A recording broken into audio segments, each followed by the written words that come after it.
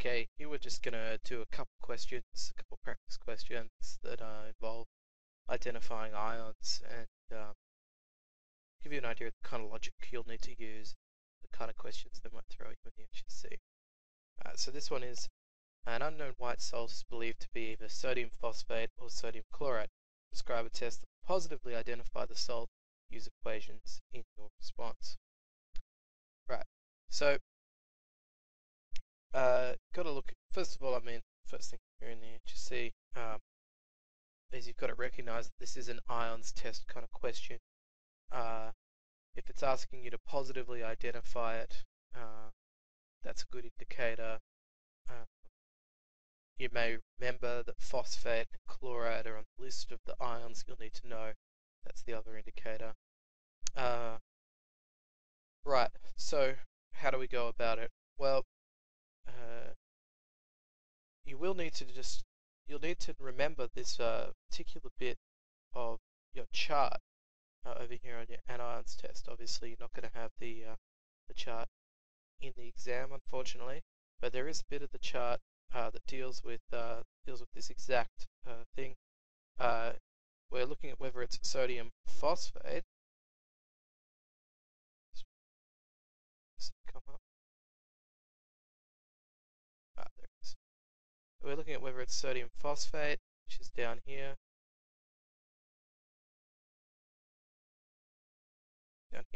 Or whether it's sodium chloride, which is over here. And if we track it back, there's a single test to figure that out, and that's with silver nitrate. So if you did remember that, you'd know how to go about it. The only trick to this one is, and you've got to remember this, is that they've told you it's just an unknown white salt. So the only trick is to remember that you'll need to dissolve the salt first in water before you add silver nitrate. So first step, dissolve it in water, then add silver nitrate. Now they want equations in the response, so you should pretty much, the first step is to write out the ions with their charges, and then after that you can balance it out. Alright, so we're going to have, in the first case we're going to have sodium phosphate, so that's Na. This is going to be aqueous, and phosphate, 4, aqueous. We're also going to have silver, G, and nitrate.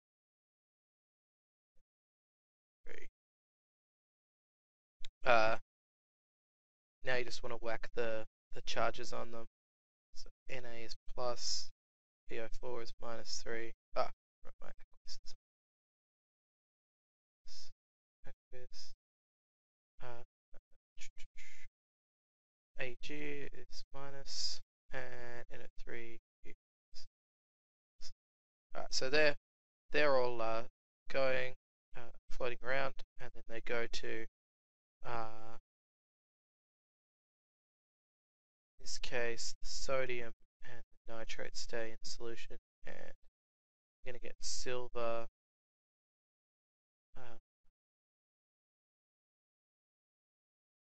phosphate. So that's going to be Ag3 PO4 plus obviously sodium nitrate, and to get three silvers, we're going to have to go 3 of these,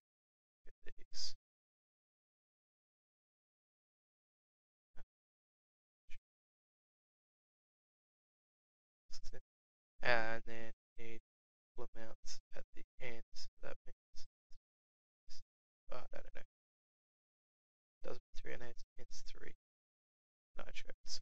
So that was messy, but that's the method.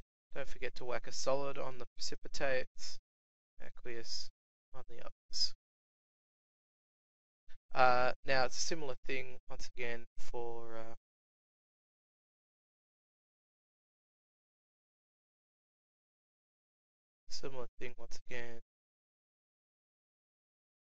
chloride, except we don't have phosphate here.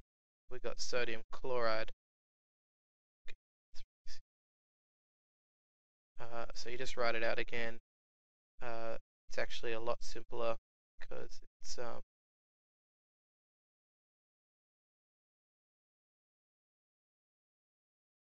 lot simpler because it's just got charge of 1 negative. So that means it's all 1, which is the best situation, the easiest thing. And once again, we know that silver chloride is solid, it's a precipitate, and then we keep the others aqueous.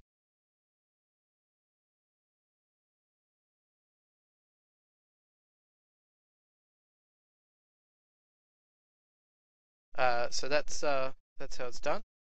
That's the equations, and so you write out both of those equations and then point out that silver chloride is a white solid and the phosphate is yellow solid, and that's your answer. Great. Alright, this one's a bit more involved, a bit trickier. An insoluble white solid is dissolved in nitric acid. So they mean, when they say insoluble, they mean insoluble in water. Obviously they did successfully dissolve it in nitric acid. An odorless gas is evolved and a colourless solution forms. Some of the gases pass into a test tube containing universal indicator. The indicator turned pink. The colourless solution was divided into 3 test tubes and tested with 3 reagents. Sodium iodide, bright yellow precipitate, sulfuric acid, thick white precipitate, sodium chloride, faint white precipitate, salts when heated. So the colourless solutions had 3 different tests with 3 different results. And yeah, sorry, the end of this question is they obviously want to know what the insoluble white solid was at the beginning. So in this one, it's a white solid and they want to know what it was. So we need to actually figure out both components. It's an anion and cation question. It's quite a good one. It's a clever question because it's the kind of one they could well ask in the HSC because it manages to test both parts of the topic in one question, which is clever. But it's also very easy, especially for the anion, because you'll remember that if you see a gas evolved, that's a sign of carbonate. And if the gas is passed into a test tube, it turns it pink. I mean, you can't be more obvious that it's carbon dioxide there. I mean, from the gas, if you remember this in the exam, I mean, you're going to know straight away that it's a carbonate ion involved. But the CO2 being the gas, I mean, they're just making it doubly obvious. So we already know that it's a carbonate, so CO3. And now we just need the cation and figure out what it is. Now, I'm glad this question came up because it shows a pitfall in only ever looking at the color. What they've done here with our, obviously, the color solution and the 3 tests, these are going to be to find the cation now. I mean, they've given us the anion pretty much straight up. Now, if you just remembered what I said about the colors and didn't think about it anymore, you go, oh, yellow precipitate, phosphate. Well, that's not going to work, obviously. There's 2 reasons for that. One is that we're looking for a cation now. We already know what our anion is. We've got that. It's carbonate. But, and so phosphate is not going to help us. It's not phosphate carbonate. That doesn't work. We need a cation to go with our anion. So hopefully that would trip you up if you tried to go the wrong way on that. But also, this is an unusual test. It's not a test that's on our chart. So this is the way they're trying to trick us up on this. They've got some quite unusual tests. Sodium iodide, sulfuric acid, and sodium chloride. So they haven't used hydrochloric acid, for instance. And they've used sulfuric acid, but they haven't used sulfuric acid on it after adding sodium hydroxide, which would confirm that you don't have any iron or copper in there. So also they haven't used sulfuric acid after using hydrochloric acid to get rid of lead. But there is one thing that stands out as a gimme here, which is the dissolves when heated, which I mentioned before. That happens with lead chloride. That should jump into your head. And sure enough, you see that there's chloride here. So it's like, all right, well they haven't added HCl, which is our standard test, but they have added NaCl. And sure enough, they've gotten the result we would expect with HCl, which is a white precipitate. And so, I mean, if you think about it, that's got to be lead chloride, because it's basically the same test as the first test over here in the cations test.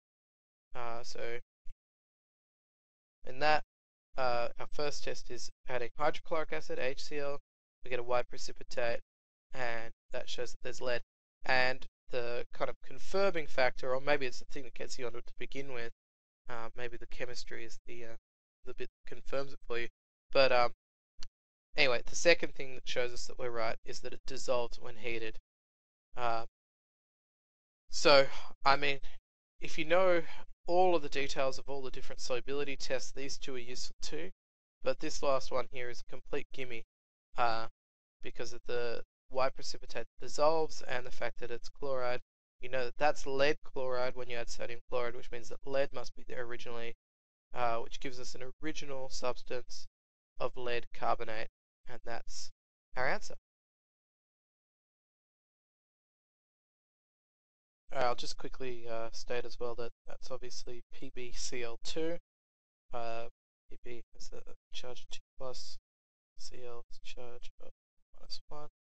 So get that, PbCl2, and up here, of course, erroneously, this is -1, one was +1. I've treated it that way throughout the rest of the question, just in case. Don't want you to go away from this video thinking that silver is a negative ion. Of course, it's a positive ion.